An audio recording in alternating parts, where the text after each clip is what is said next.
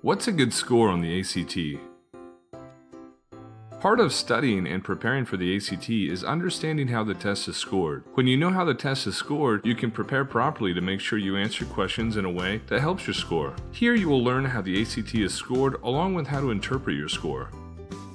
The ACT has 4 subject areas: English, reading, math, and science. Your raw score consists of the raw number of questions answered correctly in each section. Each subject area is then scaled to provide you with a scaled score between 1 and 36. All of your scaled scores for the subject areas are averaged together to produce your composite score, which also ranges between 1 and 36. One good thing about the ACT is that since scores on all sections are averaged, you can afford to score lower in one area and still come out on top if you do well in all other sections. So how are raw scores computed and then converted into scaled scores? And how can you use this process to your advantage?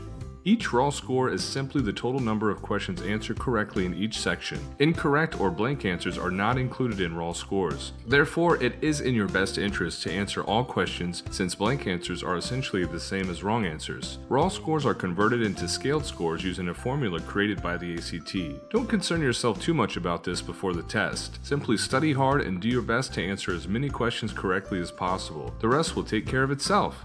Finally, what is a good score? Largely, the answer is based on which college you want to get into. The ACT is scored on a scale from 1 to 36. Currently, the nationwide average is 21. A score of 23 is considered above average, but some of the more prestigious schools require scores of 30 or above. Overall, a score of 15 or below is considered low by most standards. If you score low, consider taking the test again.